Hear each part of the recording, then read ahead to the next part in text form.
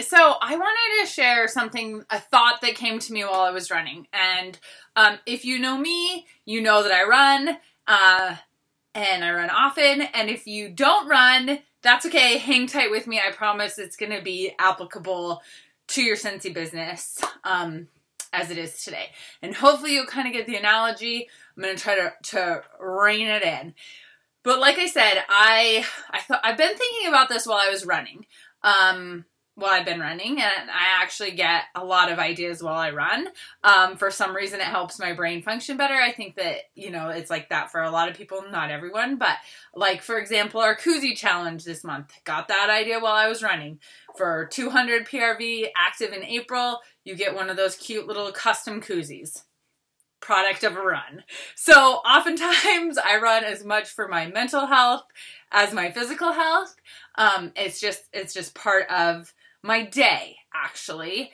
And this year I'm in a part of a group, a challenge group, to run a mile a day for the whole year.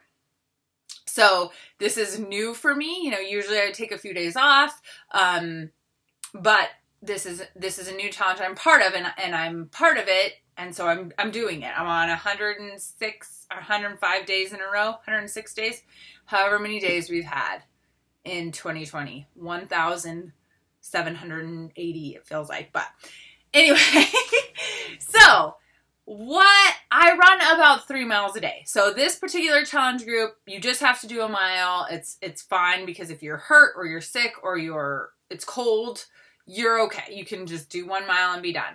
But most of the time I run 3. 3 is kind of that magic number for me, 3 miles. It's about 30 minutes. And that's what kind of helps my brain. So most days I run 3 miles. Some days I run more. Some days I run less. And most of the time I run about the same pace. Even though I've been doing it for this many days. Because if you always do what you've always done, you always will get what you've always had. And while routines and systems are the backbone of our businesses, just as my routine of waking up, having coffee, watching the news, not talking to my husband while I wake up, and then washing my face, putting my contacts in, going for a 3 mile run, coming home, showering, getting dressed, and going to work is my morning routine. Super important. If I always just do that, my speed and my time is not going to improve. When my speed and my time improves is when I incorporate things like interval sprint training. That's how you get faster. If I plod along the same 3 miles every single day, which I do typically most days, I'm not getting any faster. But if you incorporate sprint training, you'll see your VO2 max increase and your times will get faster. I know that's a lot of running words. Promise I'm bringing it home. If I incorporate strength training and work on my core with abs and sit-ups and tucks, work on my arm strength so I can pump my arms, work in some lunges, work in some hamstring exercises, that's when I'm going to see improvements. So it's those little different things that we do that actually help make the difference. And why don't we do those things? Because they hurt and they're hard to do. They're outside of the comfort zone. They're outside of the normal routine. So how does this apply to our Scentsy businesses? If we're always doing what we've always done, then our results are going to be the same. We have to have those surges, the sprint interval training, the core workout training, whatever, in this analogy, we have to have those surges to really see the difference. So let's look at some like real life examples. If you always post, got an order going in on Friday, who needs something? That's great. That consistency is super important to your business. Then add to that, you know, the private messages, the, maybe that's why Booking Blitzes, we see results. That's that surge training. That's that interval interval work? So if you have the same customers, how do you get new customers? You have to have some sort of surge outreach to get them, or you're just always going to have the same customers and you're going to wear them out. So how can you do that?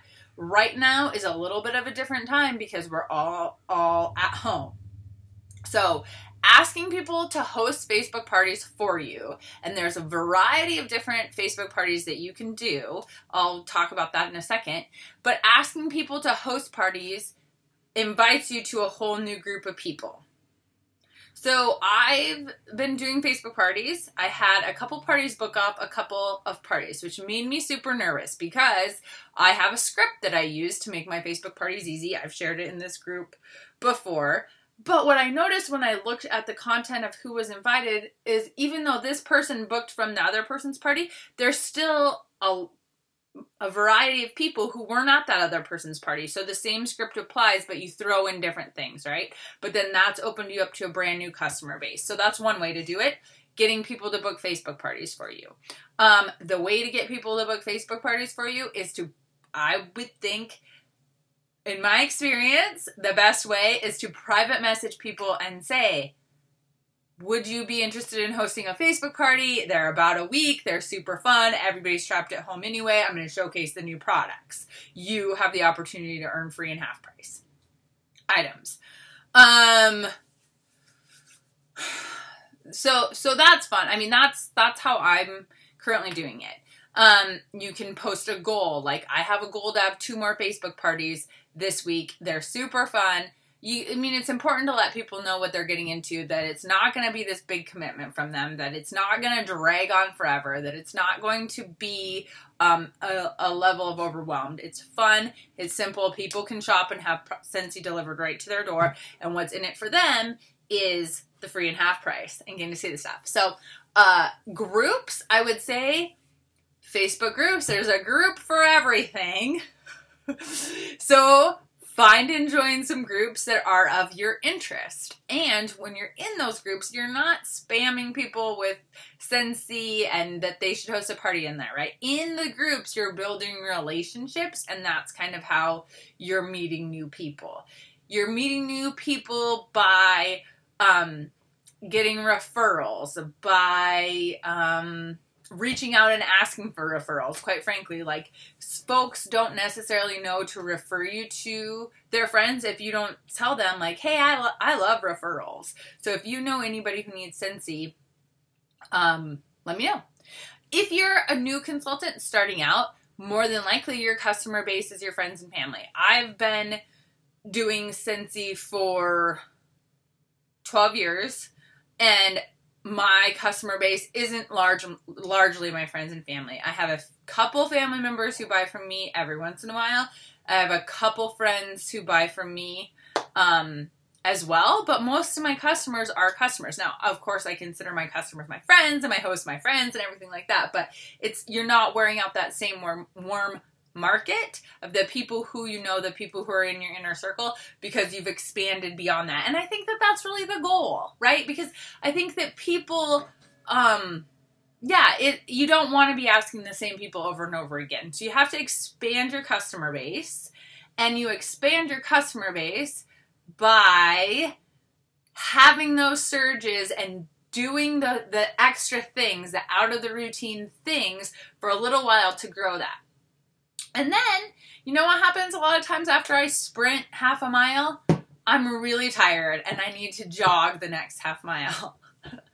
That's interval training. So when you have a surge and you ask a bunch of people if they want to host a Facebook party, or if they want on your sample list, because we can still mail out sample mailers right now, then it's okay to kind of like catch your breath and get back in your routine and then do it again. Like that's why I think that surges and interval training is such a good analogy for what we need to do in our Scentsy businesses to make it grow. So I hope that's been helpful.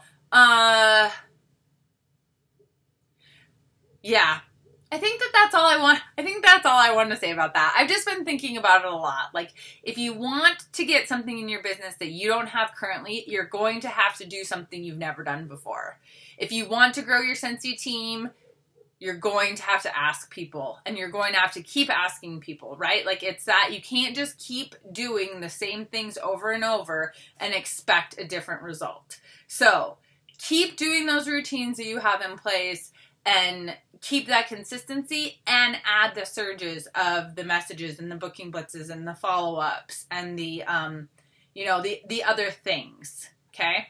Let me know if you have any questions about that. I hope it kind of all ties in. And remember, right now in the time that we're in, even if you feel that sales aren't what you thought they might be, use this time to be building relationships. Build relationships, build relationships, build relationships. Comment on people's posts, genuinely care, ask them how they're doing, check in, and you will stay relevant as a consultant in their mind. And if they don't purchase from you, they'll think of you when their friend wants Scentsy or whatever. So I'm proud of you all. Y'all are rocking it. I think we're doing great. I think we're going to finish April strong. And yeah, let me know if you have any questions. Bye.